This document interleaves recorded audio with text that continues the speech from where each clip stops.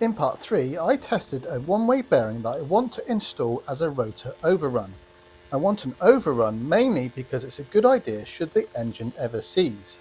I know I nearly caused an engine seizure on this occasion.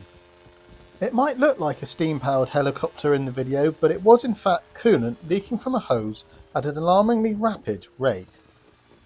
I decided I wanted to have the overrun inside the drive pulley, mainly because it isolates the drive shaft from the rotors, which would have been nice in this situation.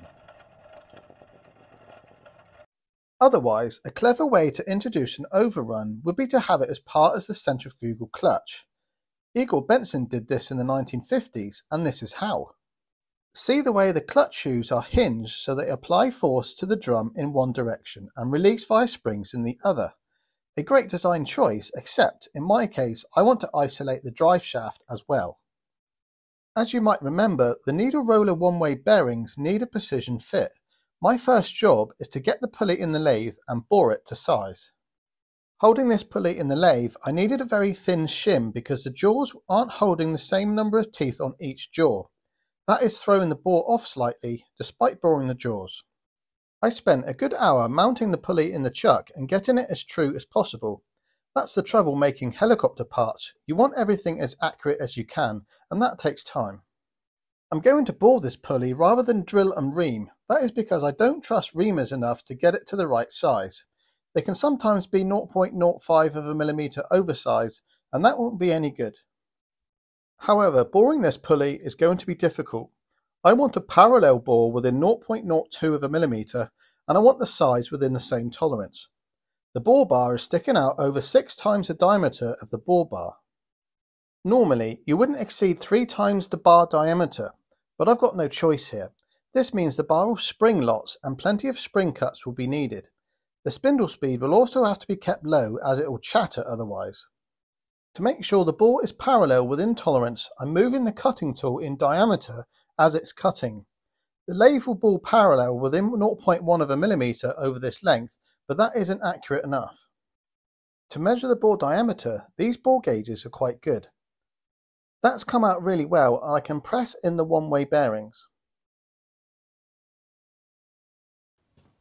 Next, I want to turn this into this.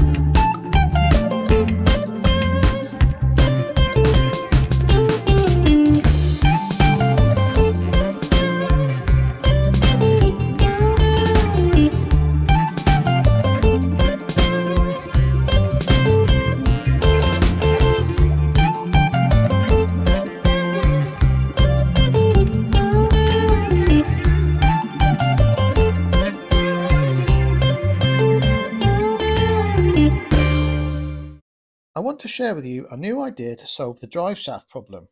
I showed you in a previous video an idea that consisted of two telescopic box sections separated by flat cage needle roller bearings. A lot of people with concerns about this design, some saying aluminium was the wrong material choice, some saying the rollers will indent into the aluminium. I addressed the aluminium fatigue concern by calculating the fatigue life, but I haven't tested the roller indentation concern. My main concern with this design would be keeping the rollers in the right place. They would probably stay in the right place under load, but would drop to the bottom of the joint when stationary. My choice then is to abandon this idea in favour of a better design. It's a shame because the idea was lightweight and the new idea is heavier. So here it is. Sticking with telescopic tubes, round ones this time and again aluminium, I've got the inner tube with cross holes drilled. This is for press-fitted hardened steel rod. CF53 is the material I'll be using and there'll be 4 of them at 8mm diameter. I've done some strength calculations on the rods and it looks good to me. The outer tube, again aluminium, will have slots. These are likely to be just clearance slots. The tube wall thickness will be 3.25mm on the outer and around 5.5mm on the inner tube. The inner one needs to be thicker so that the pins have something strong enough to push on.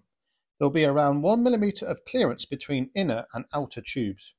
Next I will make 8 of these slotted bearing guides. They're going to be made of steel, probably EN8, which will be screwed to the outer tube via M4 caphead screws tapped into the aluminium tube. The screws will be wire locked to each other so they can't come undone. On the end of the pins will be closed-end needle roller bearings, just like the ones used on universal joints. Some end float will be necessary. I would imagine 0.1 will be sufficient. What centralizes the inner tube from the outer tube will be the position of the CF53 hardened pins that are pressed into the inner tube. Of course, any movement of these pins would result in the shaft being out of concentric and of course out of balance. But I don't think it will result in a dramatic failure if this happened, just some vibration. Another concern might be the N4 tapped holes in the aluminium, which is only 3.2mm thick. I don't think the needle rollers will indent into the steel roller guides, but I haven't checked this. If they do, then I'll make hardened roller guides. The overall weight of the drive shaft will be less than what I had before, so that's really good news, and it means that I could encase the drive shaft within a larger tube attached to the frame for safety. I look forward to your thoughts on this, positive or negative, but I think it's a promising idea. Till next time.